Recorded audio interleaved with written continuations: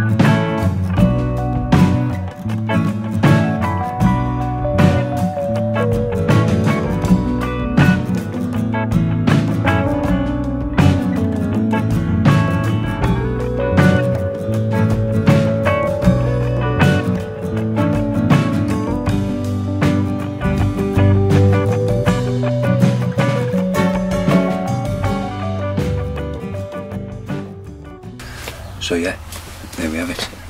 That was the £50 mystery box that I won from the TARANTULAZone Facebook group, from Q Tarantulas Essex.